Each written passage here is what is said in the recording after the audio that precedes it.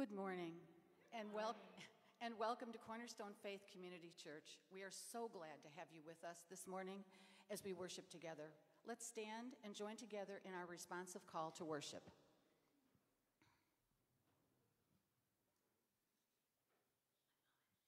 One moment, please.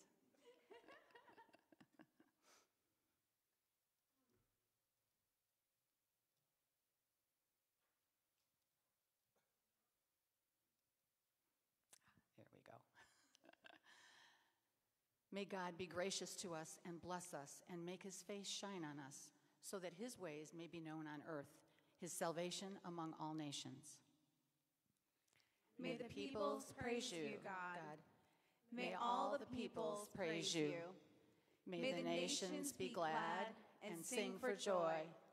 For you rule the peoples with equity and guide the nations of the earth. May the peoples praise you, God. May all the peoples praise you.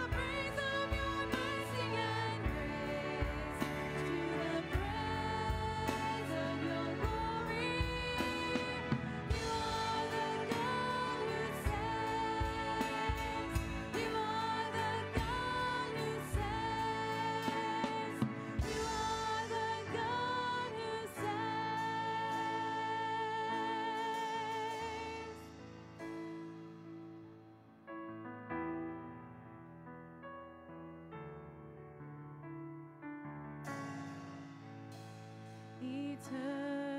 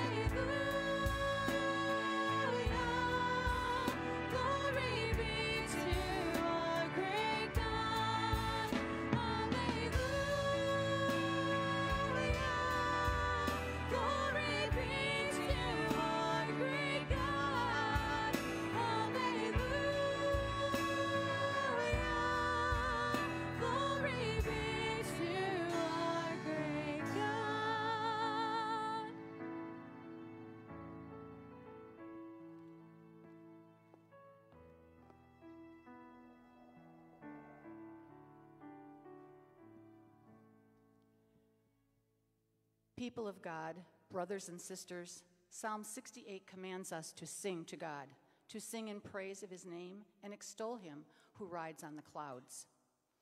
Praise is not just a sound we make. Praise is not just a set of words we speak. Praise is not merely the thoughts we possess. Praise, true praise, ought to be a response of our entire bodies. Yes, with our lips we should praise him, but also with our hands and with our feet. Our eyes ought to praise him, and our ears as well.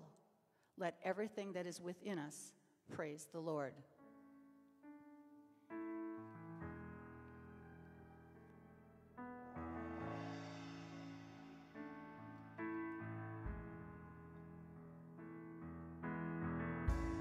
My Jesus, my Savior, Lord, there is none like you. All of my days, I want to praise the wonders of your mighty love. My comfort,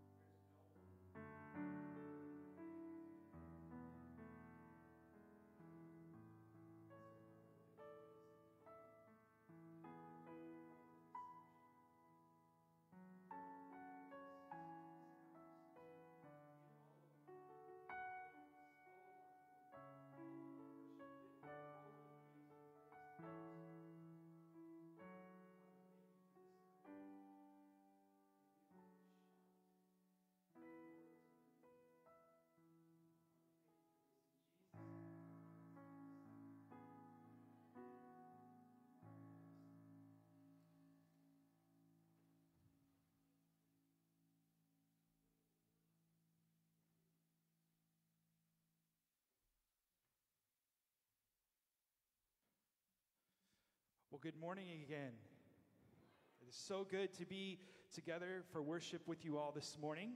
And we want to just take a couple of quick moments to remind you of some things that are happening in the life of the church, especially today. So immediately following this worship service this morning, there will be a quick, specially called meeting of this congregation, where we will ask you all to decide on the nomination of Joyce Daniels to serve on our administrative council. So we're glad that we have folks here who can help us make that decision. Of course, you would be required to be a member of the congregation in order to vote, but you are certainly more than welcome to stay for that quick meeting after this service. Secondly, after that quick meeting, we have a very special time of celebration planned downstairs. Hopefully you saw some of the good things awaiting us. We have a very special thank you reception coffee hour in honor of Bob Letts, who has faithfully served our administrative council for 2 terms, as well as serving 1 full term as president. And so we are so thankful for his service, and we want to give thanks to God for him today. So please join us downstairs after this for a very special coffee hour. I think we've been calling it almost lunch, so that'll be great.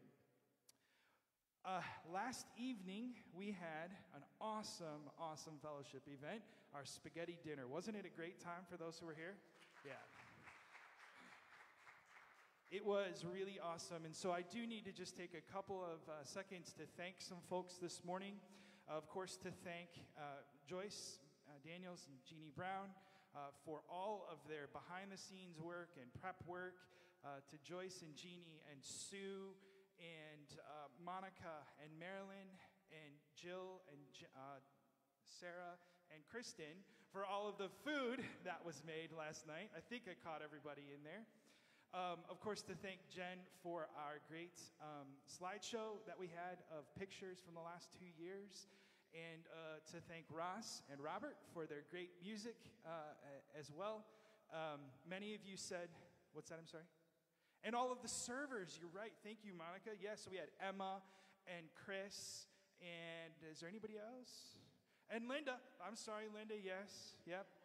See, this is why I don't name people by name, because I'm going to forget somebody. But it was really a great night. There are leftovers. That's good news, right? So there are leftovers that are going to be available today down in the Welcome Center. We have some to-go boxes that have spaghetti and meatballs. Some have just spaghetti. Some have just spaghetti sauce. There's garlic bread. There's salad. So if you don't get enough at our almost lunch reception, then you can take lunch home with you. You see, it'll be great. There is a donation box if you'd like to donate towards those things, towards taking some of that home with you today. Here's the really amazing thing. We raised almost $600 last night. Now, before you get too excited, we had no intention on raising any money. It wasn't for the purpose of raising. But God just put on the heart of the people who were serving and helping that they wanted to help cover some of the costs. And so because of that, and because of the many donations that were made, we raised almost $600 last night. So God is good. Absolutely. Very cool. Yes. Yes. Okay. Yes. So there are 5 3-gallon jugs of sauce that are left over. So if you would have a use for an insane amount of spaghetti sauce, there you are. But no, it was, otherwise Ralph's eating spaghetti for the next 5 years. It was really a great event. Thank you to everyone who came. And as I said last night, isn't it amazing what the Lord has been doing in this place, even in the midst of such a difficult time? And so what a great opportunity it was to give thanks last night. One last thing, we have another great event coming up. Our movie night happens on March 18th. March 18th, beginning at 7 p.m. The movie is Son of God, and it's a really great dramatic film about the life of Jesus that was put out in 2014. We'll be watching that up here on a big screen. We're going to have movie theater popcorn and candy and sodas. Where else can you go and have a night out at the movies for a free will donation? So that would be a great thing. The really cool part about that event that dawned on me last night is we didn't really intend it for a fundraiser, but any money that is donated will be profit, will be helpful to our budget. And so we do have some big things coming up this year that we're trying to save up for and get ready for. So come, enjoy a great night of a movie and some snacks, maybe a date night, who knows? We'll make sure you sit 3 feet apart, whatever, but it'll be a great, great time. So be sure to join us March 18th for our movie night. Jeannie has one more thing. Oh, right, yes. In your bulletin this morning, you should have an insert for our Lenten dinner and discussion that starts in just 2 weeks' time. So March 2nd is the first one. It is going to begin at 6 p.m. We will have soup, salad, bread, desserts. Every Wednesday evening during Lent at 6 p.m., we will gather down in the Beacon Room this year, okay? And we'll be gathering for a small meal and then a discussion afterwards. And our theme this year is love. We're going to be looking at love as it happens in Scripture. So I think it'll be a great time together. That happens every Wednesday evening beginning March 2nd in the Beacon Room at 6 p.m., okay? In your bulletins, you also have an update to the prayer list. There are some updates that have been made there. And I know some of you have some questions. If you want more personal updates, feel free to see myself or Jeannie after worship, and we can give you those updates. But now, Joyce, will you come and lead us in prayer?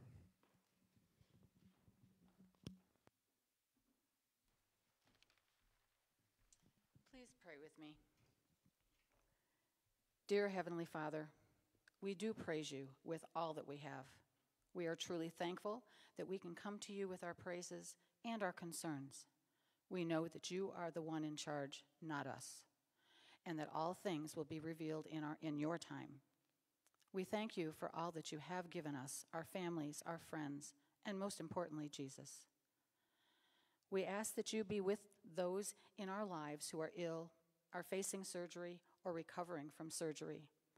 For those of us still feeling the effects of COVID-19, whether it be physical or financial, please be with those who have lost loved ones. Help them to find peace. We also ask that you be with our government. Help them to make decisions with you in mind and not with their own agendas. Lord, we need you every hour of every day. We are so thankful that we can come to you with all of our concerns. And we ask all this in Jesus' name. Amen.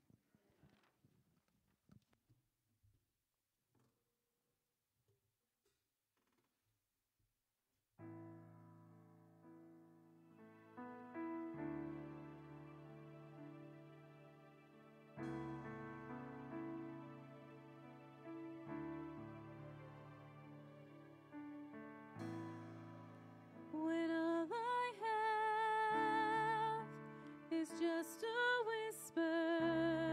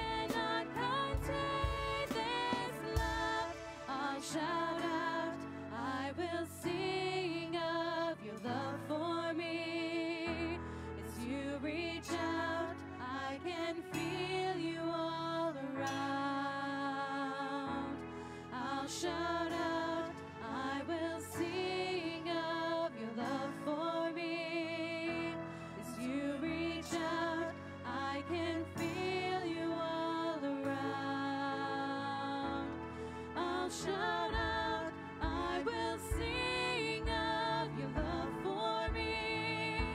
As you reach out, I can feel you all around. I'll shout out, I will sing of your love for me. As you reach out, I can feel you all around.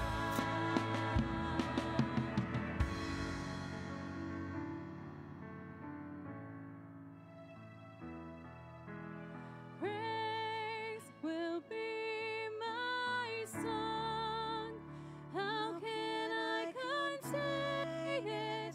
I cannot contain this love. Praise will be my song. How can I contain it? I cannot contain this love. Praise will be my song.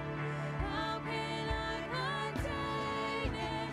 I cannot contain this love. Praise will be my song. How can I contain it? I cannot contain this love.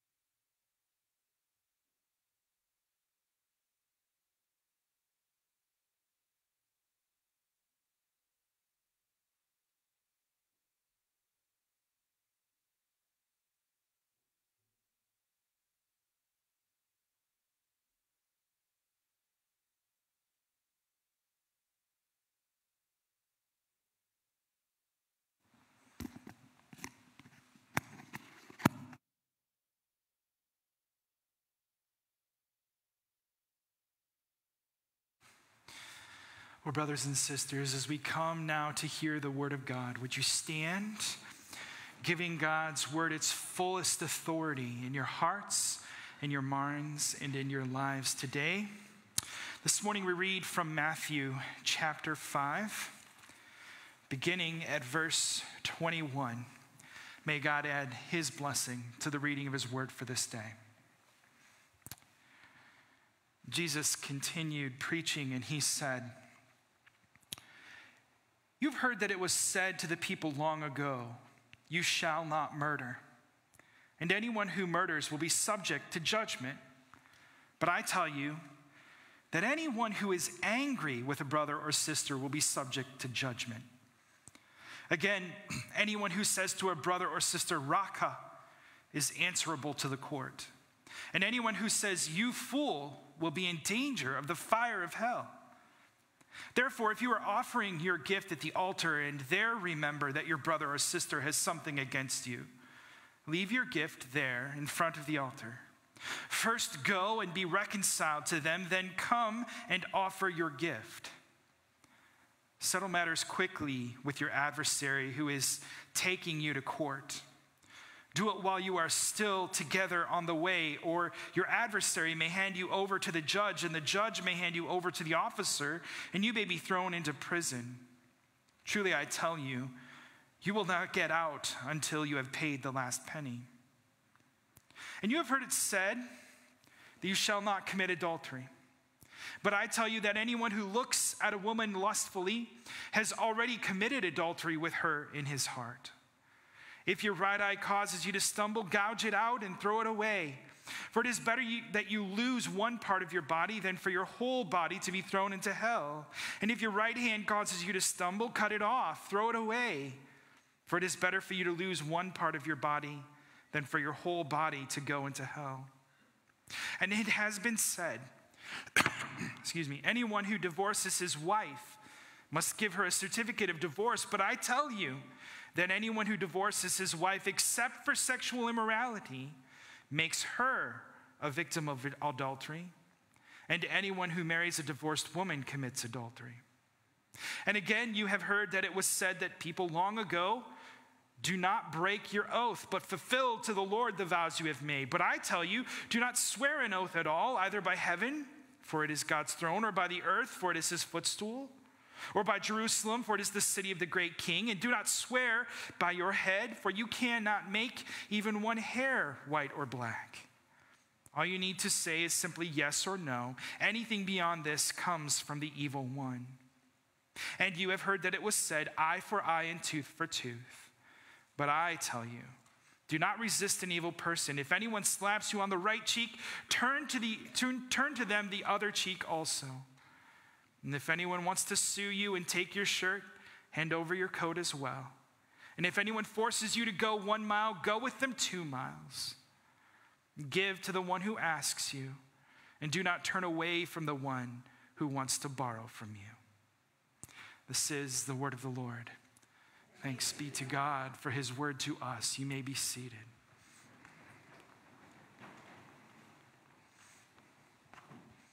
I'm sure Jesus preached that passage a lot better than I just read it. When it comes to the matter of sin, we so often hear well-meaning Christian folks say something like this about their sin. They say, well, at least it wasn't murder. Perhaps you've heard about or even read about the supposed 7 deadly sins. One of the early church fathers, who was known as Pope Gregory VI, he was the first to write down these 7 sins and was also the first to categorize them as supposedly being deadly.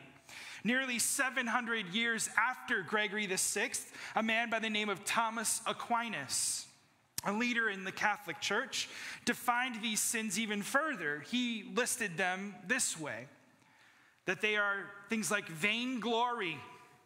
Today we would use the word pride. Or covetousness. Today we would call that greed. Lust, envy, gluttony, or being given to excess or inordinate amounts of something, usually food or drink. Wrath or anger. And Sarah's favorite, right? Not because she's lazy, but because she likes sloths. Sloth, right? Or laziness. I think from this point forward, instead of reminding my son that he's sometimes lazy, I'll remind him he's sloth. How about that, right? How often do you get to say that? Even worse than this list, by the way, the church has throughout its theological history taught that there are an even yet higher level of sins, sin more egregious than these 7 deadly sins. These kinds of sin are referred to as mortal or cardinal sins. And they include things like suicide, rape, abortion, divorce. Now, though the Roman Catholic Church has not and apparently will not ever disclose a complete list of these cardinal sins, mortal sins, the Roman Catholic theology says that these sins are merely referred to as the gravest of all sins, representing a deliberate turning away from God and eradication of the love of God and the charity of God in one's heart. Now, if that list or those 2 lists weren't bad enough when we're talking about sin, historically speaking, especially the Catholic Church has maintained an even worse list of sins. These are sins that some theologians and some doctrines have suggested are beyond God's forgiveness. If these sins are committed, one must be excommunicated from the church. Among these horrific sins are things like apostasy, desecration of the elements of the Holy Eucharist. Wow. It's really no wonder, right, that folks don't want to talk about sin. It's really no wonder that folks aren't just walking through their door saying, hey, pastor, let's talk about my sin today. Because sin is confusing, it's complex. From this historic theologic perspective, it seems that one almost has to carry around their pocket guide to the index of sin in order to accurately calculate the impact a particular sin has on one's eternal destiny.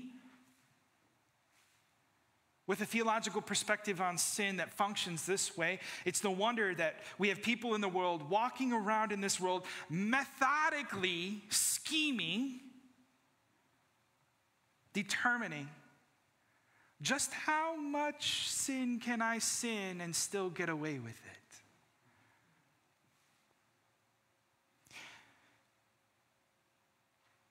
It's no wonder with theologies like this in our world today that other kinds of man-made theologies pop up, like, for example, purgatory and the idea of being able to pray people back from hell. But here's the problem with all of this talk we've had thus far on sin this morning. It's not at all how Jesus approaches sin. Jesus' viewpoint on sin is so radically different from a hierarchy of sin, each one being more or less or bearing more or less sin weight than the one before it. Jesus simply called sin, sin. He wasn't concerned with the severity of that sin. He wasn't concerned with, the frequency. He was rather concerned with the condition of the heart. And of course, preventing, if at all possible, future sinfulness. That doesn't mean that Jesus' view of sin is somehow easier or less. In fact, Jesus' view of sin is quite the opposite.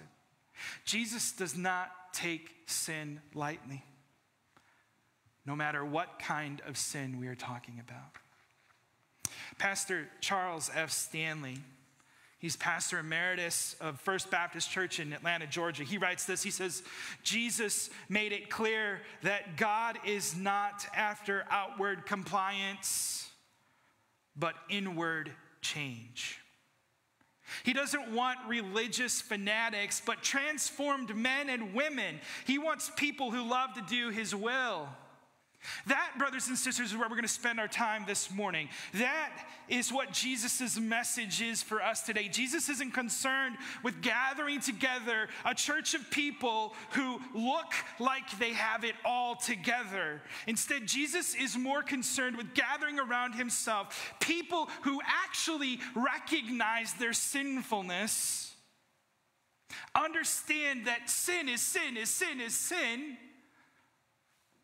and actually have a heart for changing that sinful behavior. In other words, I would say it this way: Jesus intends to build a perfect church filled with holy, imperfect people who are perfectly ready to learn perfection from God, who alone is perfect. Did you get that? He's ready to build a perfect church with perfectly imperfect people who are perfectly ready to learn perfection from God.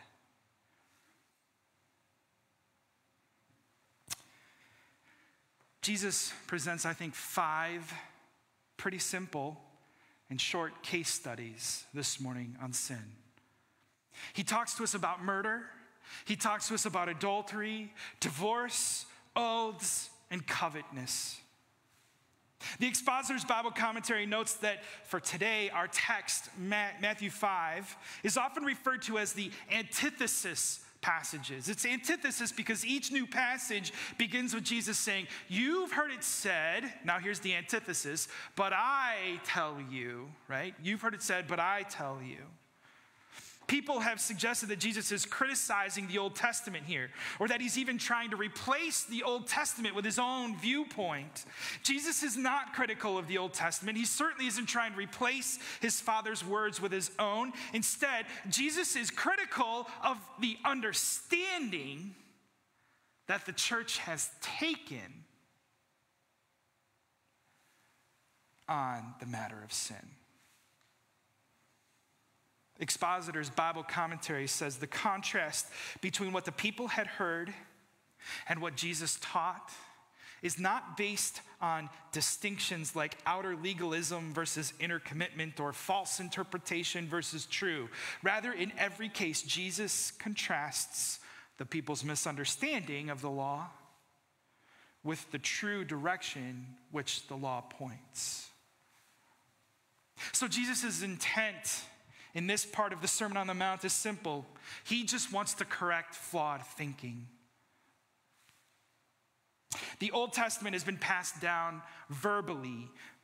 One child of Israel sharing the Old Testament with the next child of Israel, while the inspiration of the Holy Spirit was certainly at work in this oral society, the reality of human error in the interpretation is absolutely there. It existed then just as it does today. The Word of God isn't wrong. It's man's understanding of God and his Word that has gone awry from time to time. So Jesus, in this moment, sets out to repair the damage and correct the flawed thinking. And so he begins each new thought with a simple corrective statement. You say that my Father's Word says this. I tell you, this is what my Father's Word actually says.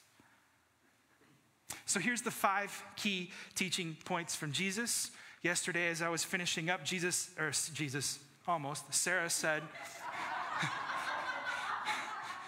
said to me, "You're going to kill them, 5 points." Here we go, ready? Murder is sin, but so is anger. Murder is sin, but so is anger. Jesus begins his teaching with one sin that everyone was all too happy to talk about. Because after all, like we said before, as long as nobody's been killed, then at least there wasn't murder. Have you ever heard anybody trying to offer a comforting word by saying, well, listen, it looks bad, but nobody died, so it can't be all that bad? Say that the next time somebody gets food poisoning, right? This statement is true enough, but there is a horrifically short-sighted problem inherent in this thinking. Does someone really need to die in order for sin to be a problem? Jesus doesn't seem to think so. He says, but I tell you that anyone who is angry with a brother or sister will be subject to judgment. Again, anyone who says to a brother, Raka, is answerable to the court. And anyone who says, you fool, will be in dangers of the fires of hell. Jesus' concern wasn't with murder, at least not only. He stands opposed to taking life in whatever way a human mind might conceive of taking another person's life. But Jesus stops here to suggest that in the same way that we should be opposed to murder, we should be trying to avoid murder at all costs. And where does murder start? In the same way that we are trying to avoid murder at all costs, we need to have the same concern when it comes to our hearts dealing with anger. Because, yes, murder is sin, but so is anger. And guess where that murder started out? As anger in someone's heart. Jesus doesn't stop just by simply calling out anger here either, by the way. Remember that term we heard, Raka? Jesus said if you call a brother or sister Raka, that's an Aramaic term that means empty-headed. Empty-headed. In other words, the law of Israel, the entire law of the Roman Empire says that if you insult somebody by saying, you empty head, you will be found accountable in court. Jesus says the problem isn't just questioning someone's mental fortitude, because the problem is so much deeper. It's anger. It's anger. So if you call someone raka, you empty-headed person, you're going to be held accountable. But just so you know, if you have anger in your heart against someone, you're going to be held accountable too. The second point Jesus makes: adultery is sin, but so is lust. But so is lust. In much the same way that Jesus teaches on murder, he teaches on adultery. He uses the same teaching style, the same language. He says, you have heard it said that adultery is sin. That's true.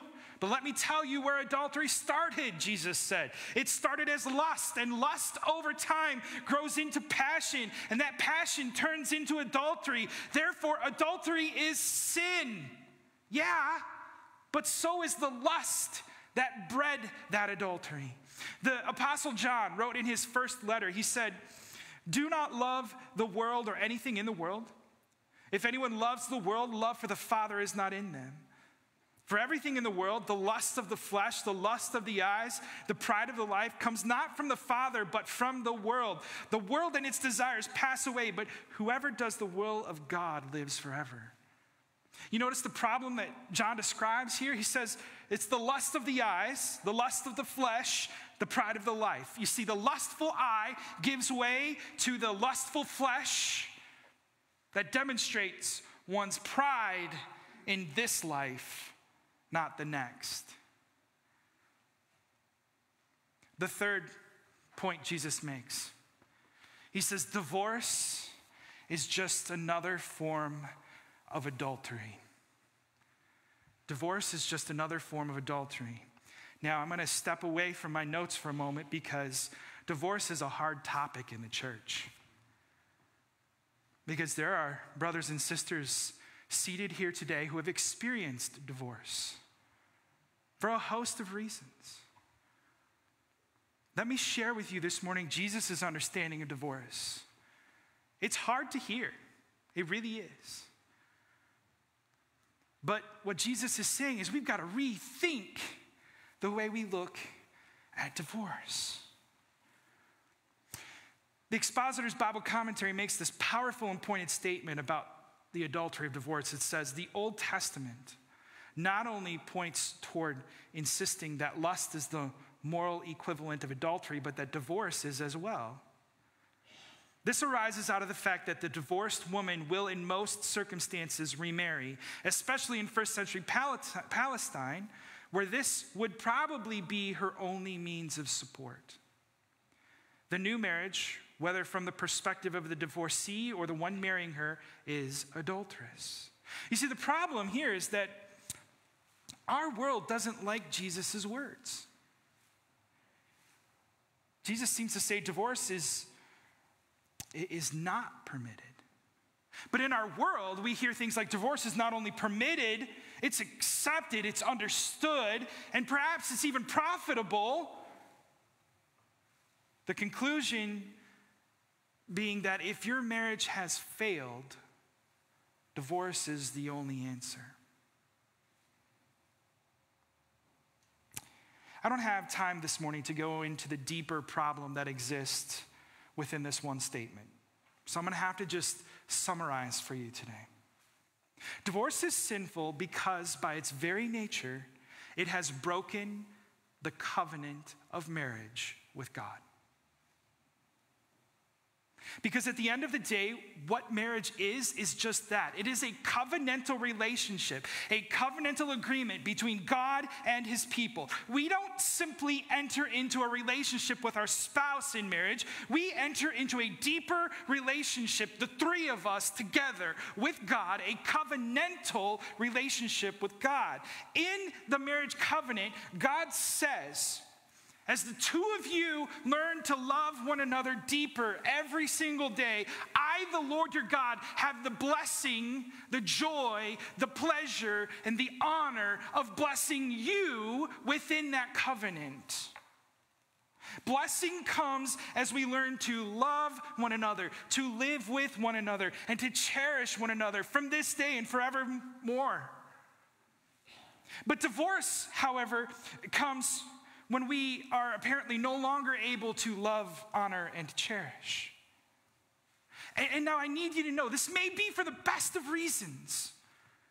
It may be because of sexual immorality, as Jesus suggests. It could be because of an infidelity of one kind or another. But that doesn't change things. Just because the situation changed, the sinfulness of divorce isn't somehow taken out of the equation. So what does that mean?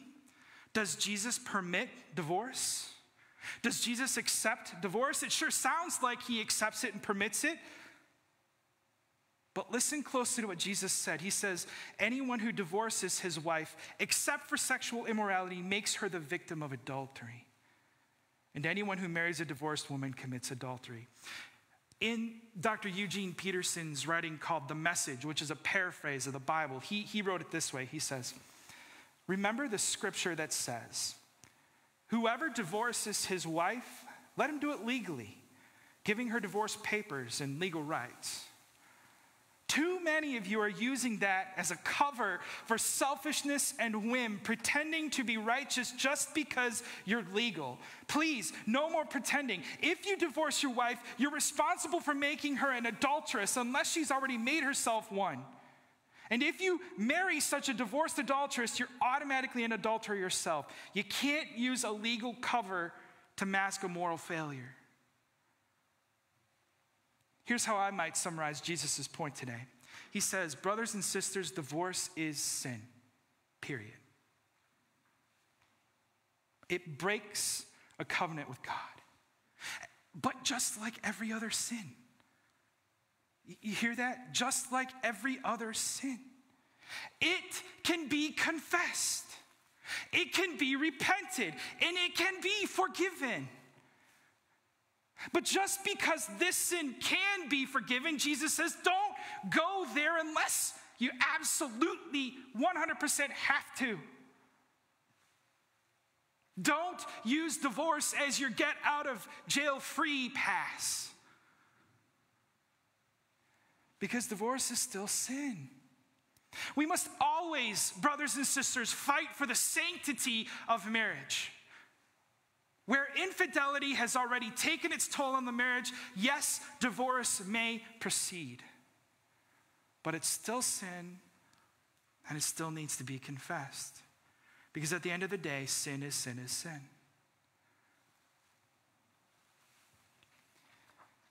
The fourth thing Jesus brings to our attention.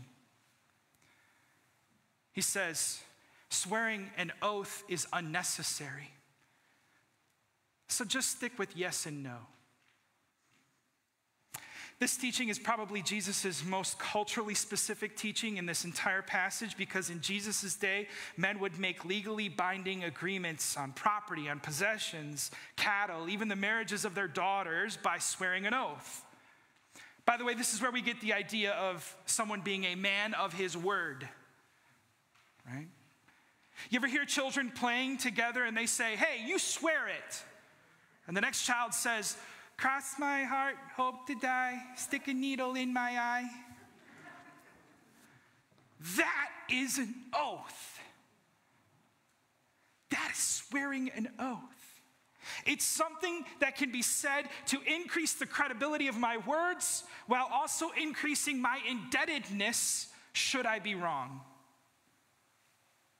Pastor John MacArthur says that this should not be taken as a universal condemnation of all oaths. God himself confirmed a promise with an oath.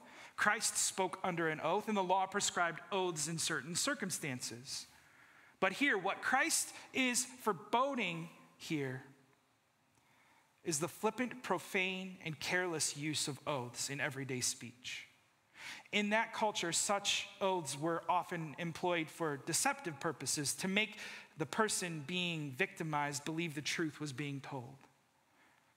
The Jews would swear by heaven, earth, Jerusalem, or their own heads, not by God, hoping to avoid divine judgment for their lie. That was Jesus' world, very culturally specific. But we find much of the same thing happening in our world today. There are oaths around us all the time. You ever hear things like this? Somebody tells you something, they go, trust me. It's true. Or, I swear on my mother's grave. Or, I swear to God. Well, it has to be true now, right? Or what about this one? I love this one. If I'm lying, I'm dying. Why do people use these kind of oaths? Because in our human frailty, we are prone to lie. If that wasn't so, we would never have a reason to begin a sentence with, now, tell me the truth. Why do we have to go to somebody and say, now, Jill, tell me the truth? If I never thought she was going to lie to me, I'd never have to say, now, Jill, tell me the truth. Right? Why did Art Linkletter have such incredible success with his show, Kids Say the Darndest Things? Because these children were at such a place of honesty and naivety before they had learned the art of deception. So he would ask them some basic, simple question, and they would give him the most honest answer in the world, and it was the darndest thing. Jesus knows our propensity to cover things up, to forego the details from time to time. And he urges us to fight for a reputation that so precedes us that we need to never say anything more than yes or no. And Jesus' last point for today. He says, give freely to the one who asks of you, and do not turn away from those who wish to borrow from you. Do you remember that list of deadly sins that we started with this morning? It had pride, greed, lust, envy, gluttony, anger, and laziness. What's at the very heart of each and every one of those sins? Think about it. My pride, my greed, my lust, my envy, my desire for too much, my anger, my laziness. Jesus concludes this passage on the misunderstood sins by reminding us all that the most misunderstood concept in all of Scripture is the simple fact that what I have does not belong to me. Instead, everything that I have has been given to me in trust by God. So I must be faithful to those gifts as God would be faithful. And God is not now, nor will he ever be, a hoarder. Let that sink in. Who has the greatest of all storehouses ever? God. But in Micah's prophecy, he says, test me in this. Test my faithfulness and see if I won't fling wide open the doors of the storehouses so that you have more than you could ever possibly need. God is not now, nor will he ever be, a hoarder, and neither should we be with his resources and his gifts that he has given to us. So here's how I think Jesus wants us to apply all of this teaching. I know it's a lot. You're probably still wrestling with that divorce thing, aren't you? Here's how Jesus wants us to apply this. He says a disciple's primary obligation is to serve those around them. Now here's the kicker. Here's where he really sticks the dagger in. To serve those around them, both those who seem to deserve it and even those who don't. Because the people in this world who are struggling with sin the most are the people who look like they don't deserve your goodness, your grace, your mercy. So whether it's an oath, divorce, murder, adultery, sin is sin. And it all needs to be repented because it can all be forgiven. That's the good news today, brothers and sisters. That's the good news. Sin is sin, and it can be forgiven. Amen? Let's pray together. Father, thank you for this powerful word for us today. Father, thank you that there is not some hierarchy of sin, but rather, Father, that sin is sin.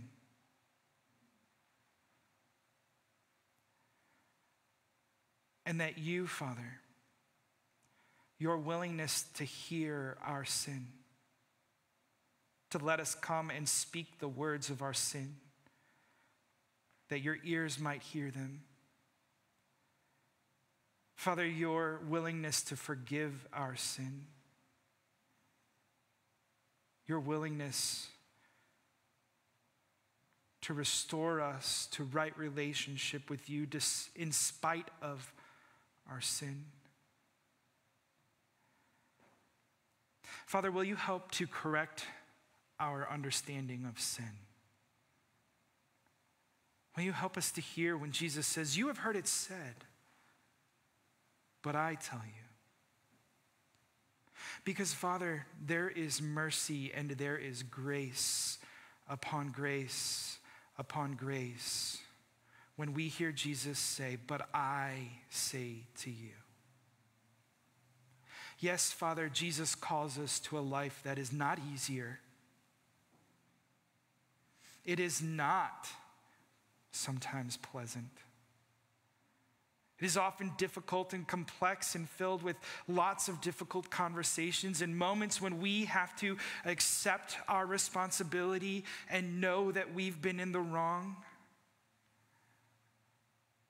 But Father, with Jesus' words come mercy and grace and the opportunity for forgiveness. Father, help us to see our sin,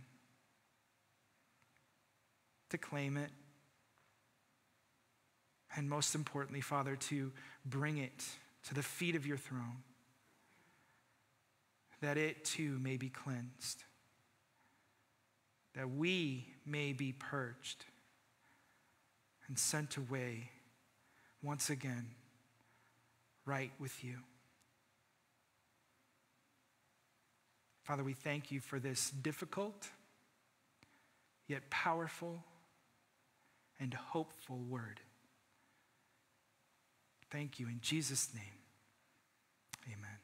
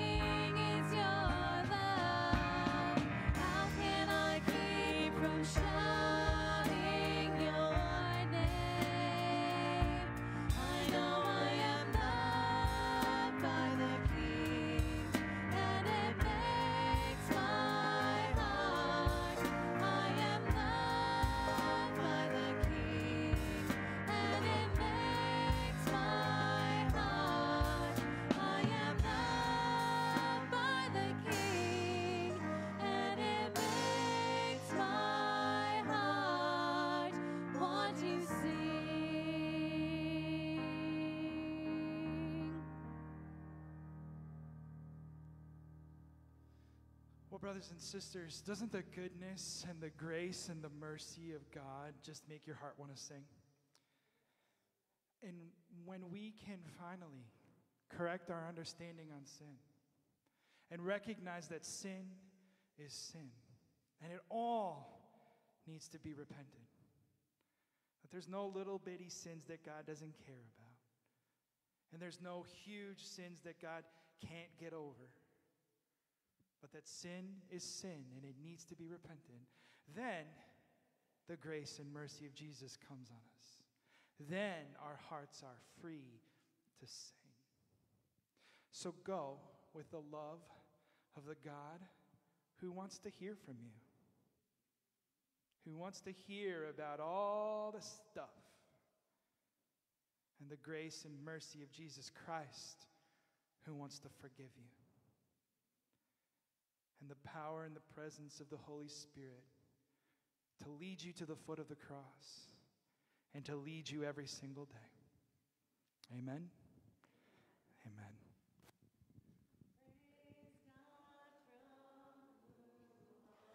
Blessings flow.